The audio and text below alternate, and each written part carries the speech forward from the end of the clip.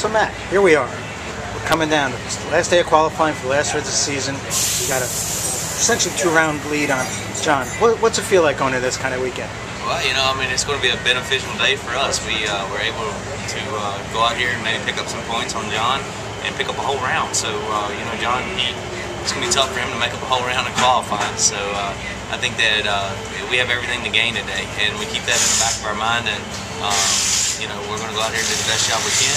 But there's a lot to be gained for us. So, very positive day today. Second real full year running a funny car. You're running up against the greatest driver in the history of the class, battling out for a championship against that one 14 times. What's in your head? I think it's just exciting. I haven't peaked as a driver. I still have so much to learn out there. These cars are so humbling that you never have it mastered. It's 8,000 horsepower, so it's always something new. And my crew chief Tommy Delago, he hasn't peaked either. He's learning every day, and that's what's exciting to be out here second year in this position.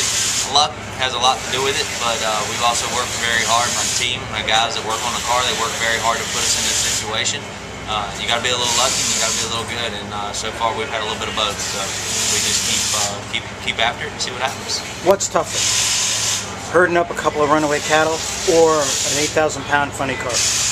Well, they're both tough. Fuel funny cars tough to drive, and cattle have a mind of their own. So you never know what's going to happen.